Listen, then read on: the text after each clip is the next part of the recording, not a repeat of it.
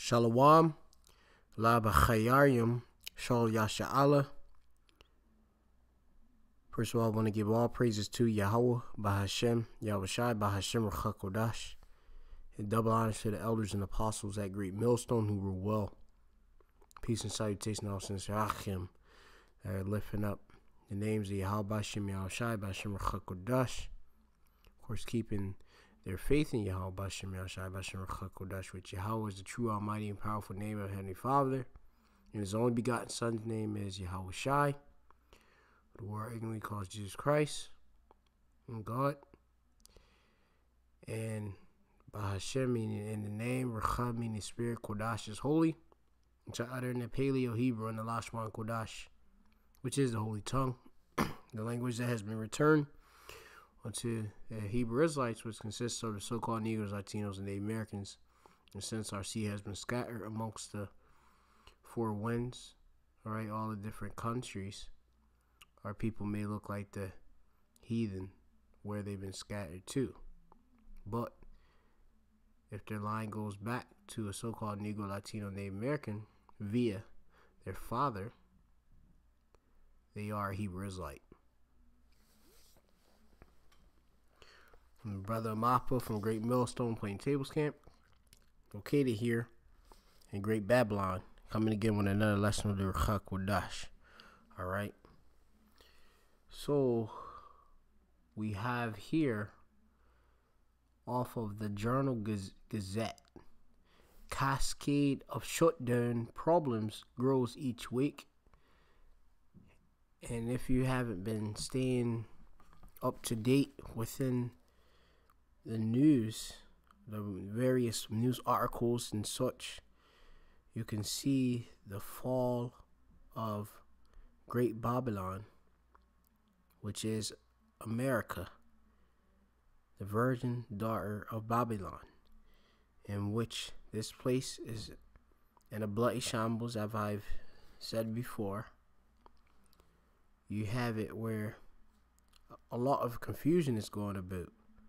All right, but the men of Yahweh Bashem Yahushai, the men of the Lord, they have the understanding of the times that we're in, right? Which we believe sincerely that we are the men of the Lord coming back in their reincarnation, in which we're coming back in the flesh. All right, so I'm just going to hit some scriptures and hit, of course, this article and bring out edification. So it reads here, the partial government shutdown continues to send a ripple effects across government shuttering agencies and programs that are operating on leftover funds and imperiling others. Going into this word imperiling, which it puts at risk, harm, injured, or destroyed. Okay, because if you're going into those various reserve funds, when they run out, what do? You're within straits. Okay, you can't, of course, deliver the service. You can't deliver the resources in which your particular program were set up to do, all right, to deliver. It says hundreds and thousands of federal employees missed a paycheck on Friday, which is currently today. As of today, it is January the 14th. I'm doing this video at 10:38. So last Friday, all right, this Friday that just passed, you had federal employees miss, their paycheck, okay? And it says up in the stakes of a continual stalemate. It says the Trump administration has taken steps aimed to alleviating the most wide-ranging political problematic effects of the shutdown, calling back unpaid IRS workers to process tax refunds and shoring up food stamps on a temporary basis. Now, going into shoring, it says to hold something weak or unstable. And going on, and it says here that, but deadlines are still imminent for several programs that could cease operations soon, which I had said and such. A lot of these programs are running out of funding. They, of course, have to receive the funding from the federal government, being for various federal programs. And if they don't receive it, they're going to be ceasing their operations, all right? Suspending their operations, all right?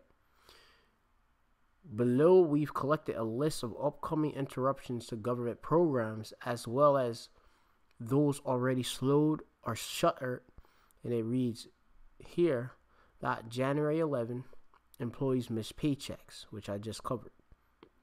It says some of them, more than 800,000 federal employees affected by a shutdown, missed their first paycheck.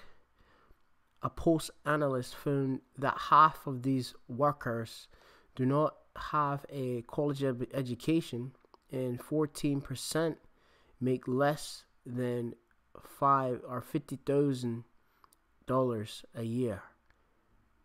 Okay, so quickly, let me just go into this really quick. You have to know that there's a time and season for everything, and we're in a time and season of Mashapat, judgment upon America.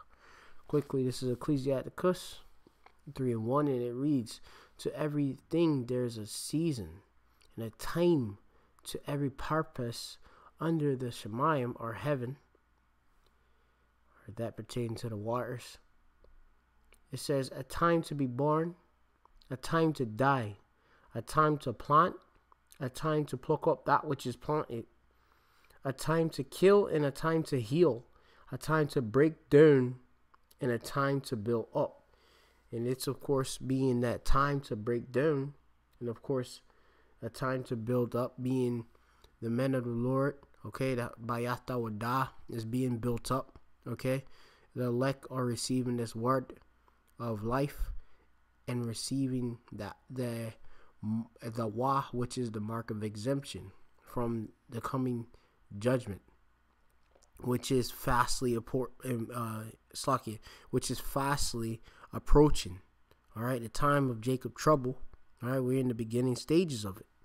All right, as some brothers have been saying. All right, it says here that is a time to weep and a time to laugh and a time to mourn and a time to dance, a time to cast away stones and a time to gather stones together, a time to embrace and a time to refrain from embracing. You know, all of that lovey-dovey shite that's coming to naught, right, at this time, all right? Though, of course, you're going to have that time of, you know, where you're going to have set a complete number of women embrace, you know, and cleave unto a man of the Lord. That's going to be a hiding place from the wind, all right, the destruction, the coming destruction and such, all right? Embrace by Ha'abariath in the Hebrew. It just means here to embrace or clasp, all right? You know, when you embrace, you know, you're holding really tight. It says to hold closely in one's arms, especially as a sign of affection, all right? And it's a time for the men of the Lord to really cleave or debak, all right, onto their Lord in power. And, of course, increase their faith, all right, and get right. All right, you Israelites, so-called Negroes, and the Americans, better get right, you know, before all of this, these various benefits and programs, even your safe jobs that you thought were going to be forever, they of course closed down, which is all biblical prophecy and such, all right, to occur. All right, there's going to be a time when they're going to be jobs to go to.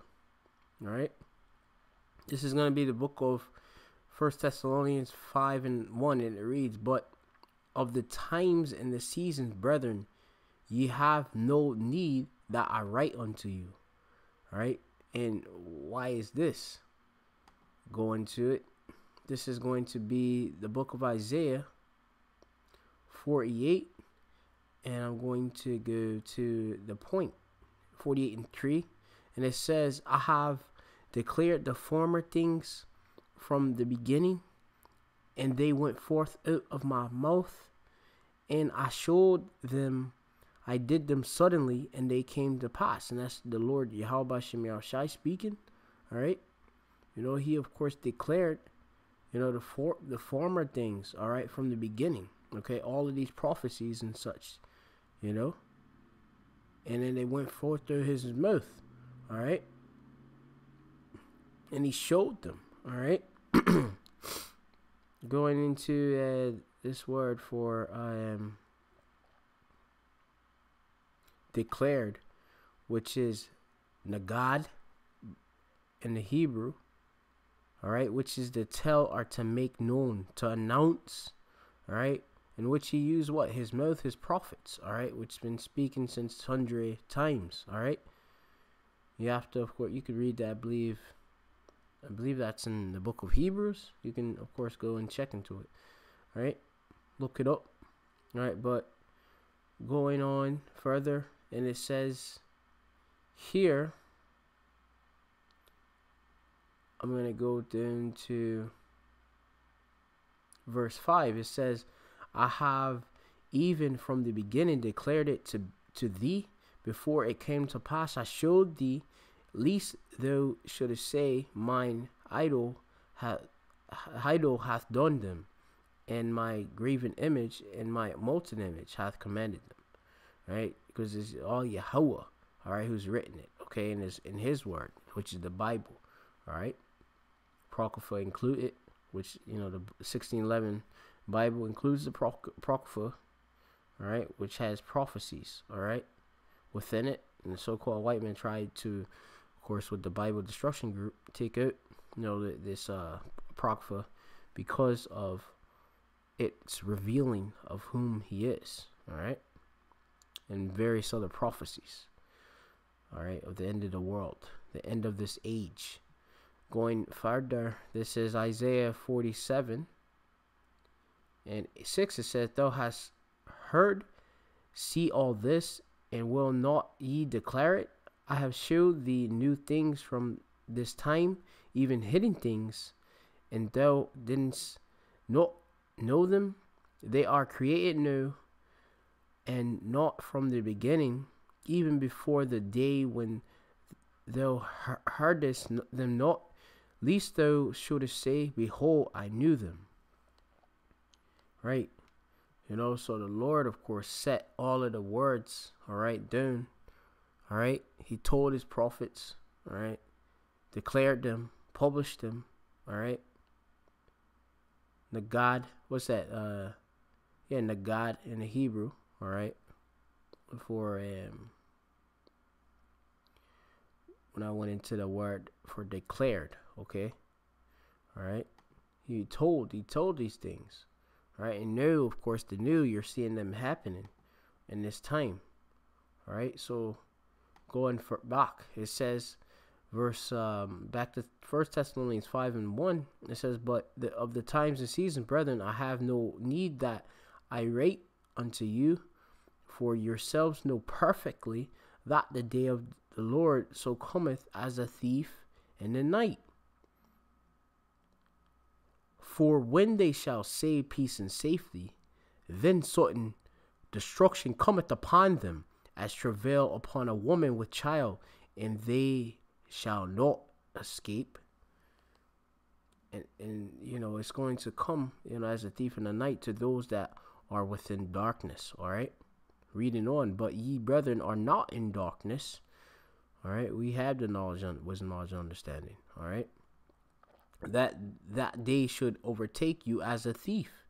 Ye are children of Awar, or light. Hebrew word for light is Awar. All right, and the children of the day. When it's like it says, we are not of the night nor of the darkness.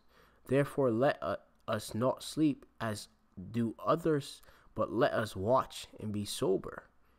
All right, which we are set up to be what? Watchmen to the whole house of Israel. Okay, and that's in the scriptures. All right, and being sober, going back to the Greek, which is, what's that, nepho, which it means Strong's to be temperate. 3525. Nepho. It means, of course, to be sober, to be calm, collected in spirit. That's why you see the men of the Lord totally, calm. All right. They're not in distress at this time. We're actually rejoicing, seeing these prophecies come, all right, to pass. Many, of course, have, looked to see this day, all right, come, and we're living in it. It says circumspect, knowing what's going on around you and such, all right. So I want to go back to the article, and then I'm going to hit the rest of the scriptures and then close it. And it says here that we're on Tuesday, Coast Guard members miss paychecks. While the Defense Department is funded, the Coast Guard receives funding from the Department of Homeland Security, which is shuttered, and 41,000 active duty Coast Guard members will miss their first paycheck. So you have those in the so-called a part of the military branch missing paychecks because they deem them not essential. All right. The Coast Guard, they of course, they deal with, of course, apprehending so-called illegals. All right, in our shores and such, But going on, it says a tip sheet has been published by the Coast Guard. Going back to Friday, it says federal courts resources depleted.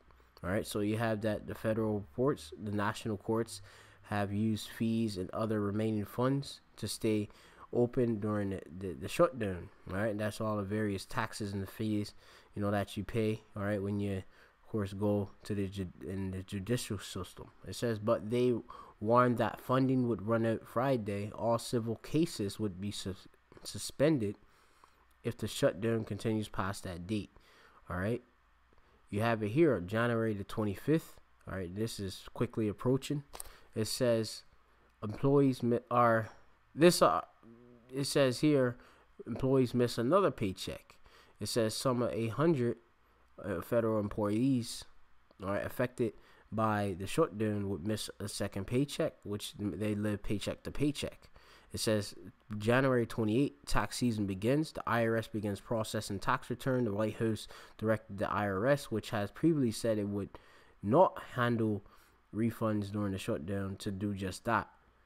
All right, so they receive a order from the White House to process. Okay, but we now know if they're going to actually deliver the refunds. Let me see. It says the decision could prevent an outcry from taxpayers over refunds, which that outcry is going to be insurrection, all right, or you have it, a sedition amongst men, all right. You read that in the book of 2nd Esdras, I believe, either the 15th or 16th chapter, all right, and going on, and it reads here by the end of January, it says rural rent subsidies runs out, more housing contracts expire, science grants go unawarded.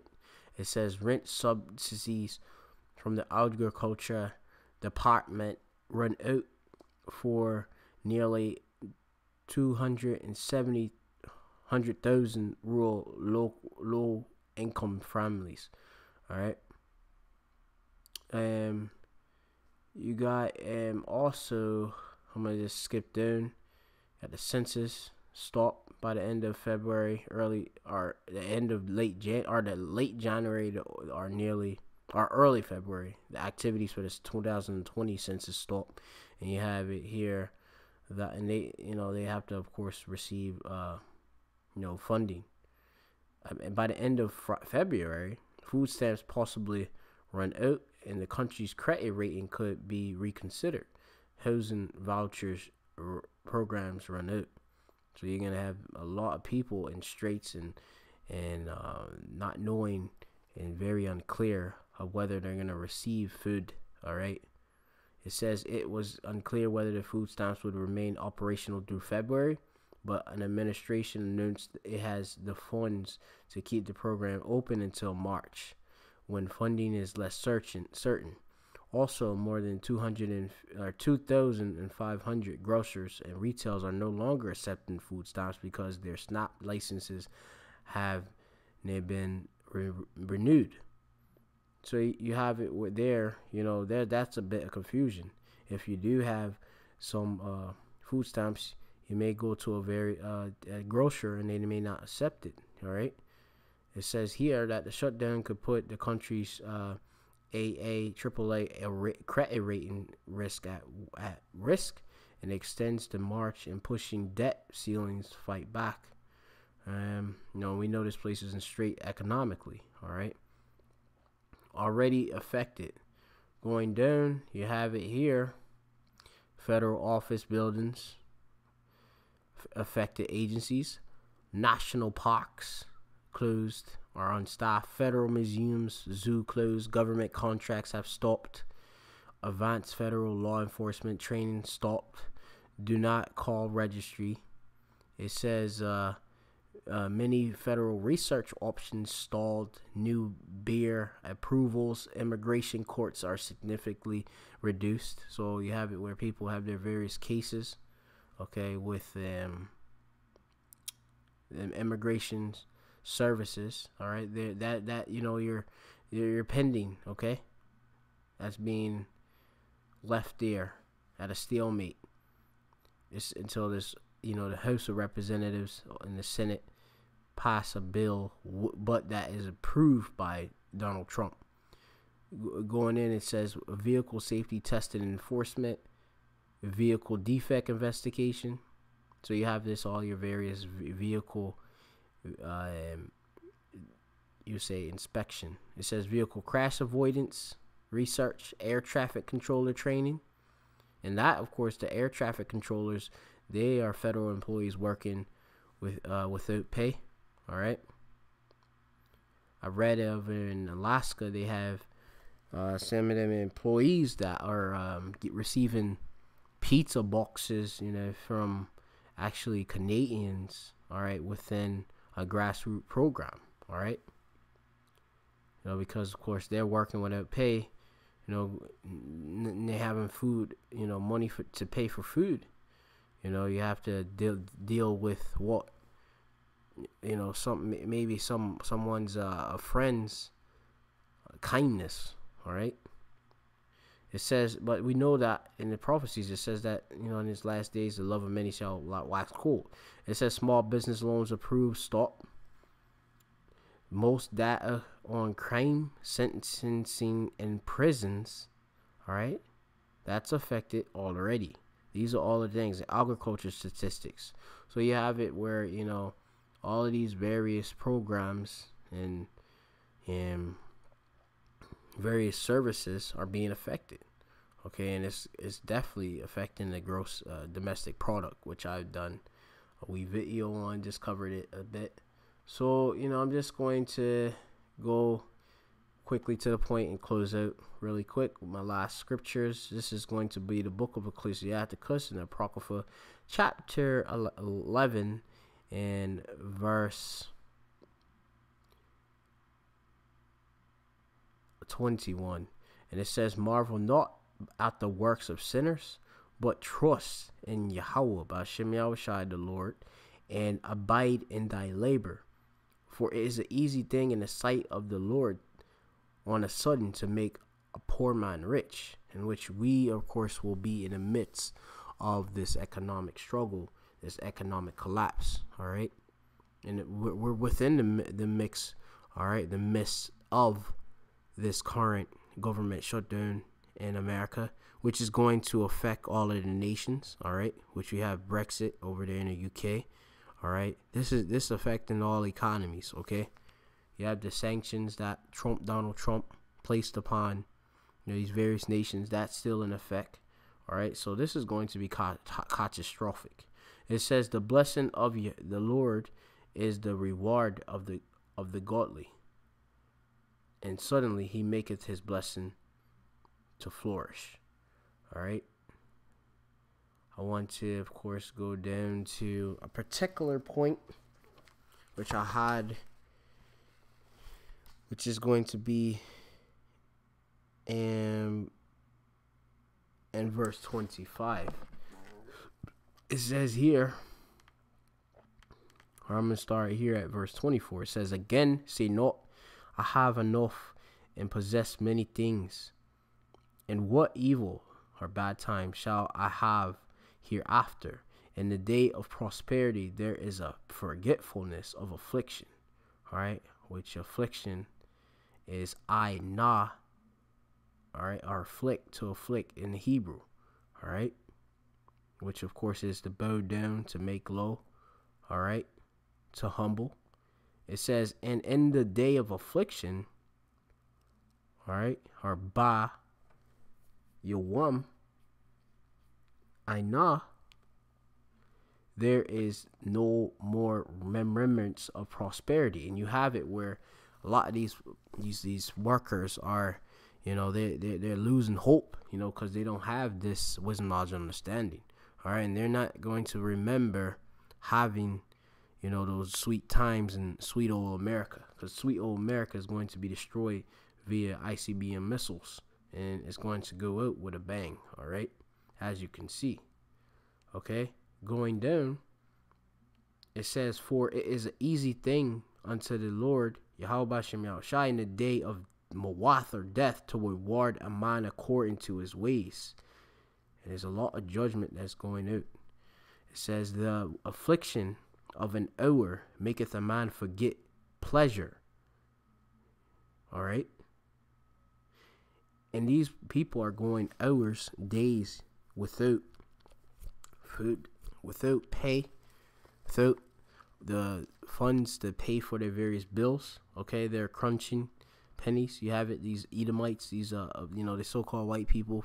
All right, these heathen.